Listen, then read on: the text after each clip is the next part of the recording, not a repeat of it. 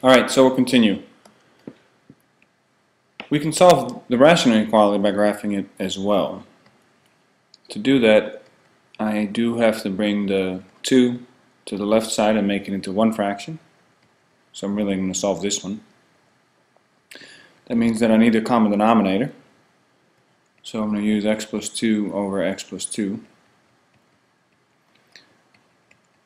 And then create one fraction out of this. So we know we get x plus 2 over here. So this is x minus 2x, that's a negative x, and a negative 4, and a negative 2 times 2 is a negative 4, so a negative 4 minus 4 is a negative 8. And then that's the rational function that I'm going to graph, and I'm going to see when is it above the x-axis. So let's start with a horizontal asymptote. That would be when x plus 2 is equal to 0, so x is a negative 2. Vertical asymptote, keep in mind there's a 1 here and a 1 there, so y equals a negative 1. Intercepts,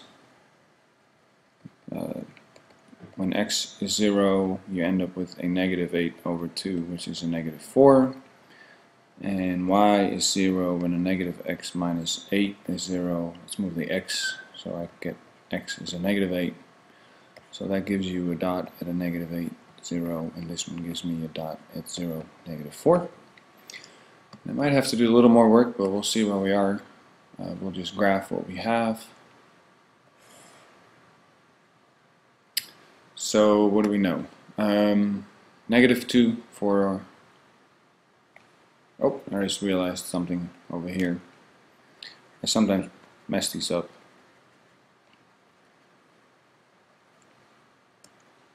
Let's make this my vertical asymptote and that your horizontal asymptote. Okay, so the vertical asymptote's at a negative 2.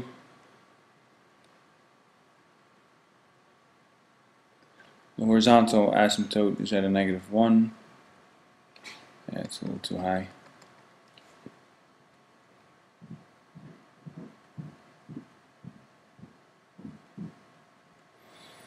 We have a 0 at a negative 8, so 2, 3, 4, 5, 6, 7, negative 8. We have a 0 to negative 4, negative 1, negative 2, negative 3, negative 4. So on this side, I feel pretty confident that I have something like this happening. And it's approaching over here. And then on this side, so this is my guess, but I need to make sure that it's going the right way. I don't see how else it could be, but just for my own, I'm gonna plug in a negative 3 and see what happens. So when I plug in a negative 3, I get a negative 3 minus 8. Well, actually I get a positive 3 because a negative and negative makes positive.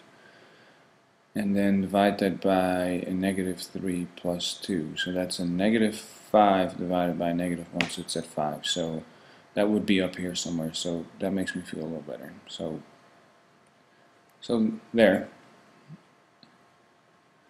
So this is a rough sketch of the graph.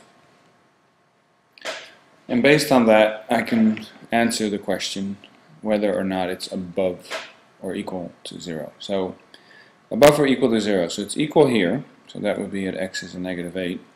And then it's above the x-axis from there on. So I know starting at a negative 8 up to 2, it's above.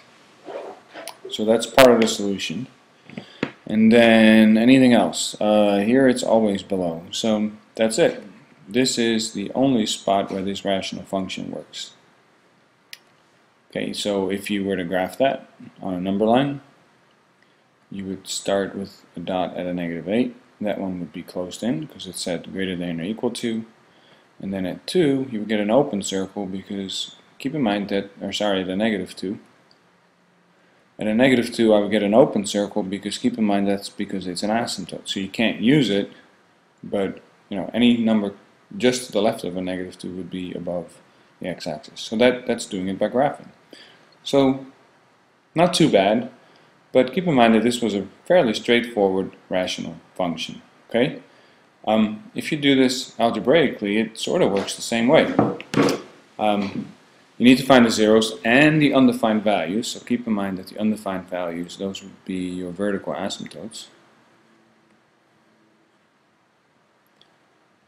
and your holes. Okay, and those all end up on the number line, and then you do test points. Open circles, these are always open. Okay, both of these are always open. Zeros, it depends. If it's a greater than or equal to, or if it's a less than or equal to, then you will have closed circles. But you know, you can have both there. Okay, so it would have started exactly the same way. You would have brought this over here first. You'd have made a common denominator. You'd have ended up with this one. And then you would have just looked for zeros.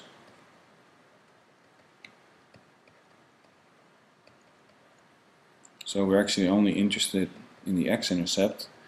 And we would have to look for problems with the domain. So based on the domain, we would say x plus 2 cannot equal 0, so x cannot equal negative 2. And then those would be the two locations on my number line. So negative 8 and then negative 2. Okay, and then you have to think about it. So greater than or equal to 0, that means 0 is okay, so this one would be closed. Domain problems always have an open circle, and now you test. Okay, so for example, an easy spot to test would be at 0. So what happens at 0? So if I'm testing at x is 0, I get a negative 8 divided by 2, and that's supposed to be greater than or equal to 0, and that's not true. So no solutions in this region. And then pick a number over here, so maybe a negative 3. So when you test at a negative 3, you get a negative 3, so that would be 3 minus 8 divided by a negative 3 plus 2. So that would be a negative 5 divided by a negative 1, and that is greater than or equal to 0, so we get our pluses here. So we can make this connect. And then you check over here. And so you can check with negative 9, negative 10. What I often do then is just pick a very, very large negative number. Okay, like if I use like a negative 100, and then if I plug that in, I get 100 minus 8, so that's a plus over here, and a negative 100 plus 2, that's a negative, and so when a positive divided by negative is not greater than or equal to 0. So then I sort of go back often to the whole idea of, well, I just want to see if it's above or below, you know, or is it greater than or is it less than 0. So the numerical value isn't that important, it's just dealing with negatives and positives. Okay? Well, then here you got all the steps for solving polynomial and rational inequalities algebraically. So notice that it says make them say 0 first. Okay, then determine where it equals 0, and if it's a rational function you also need to worry about undefined values. Put your numbers that you found over here, so the zeros and the undefined values, and put them on the number line, so that's when you make your little graphs like this. And then in each interval test. And that will be it. Okay, thanks.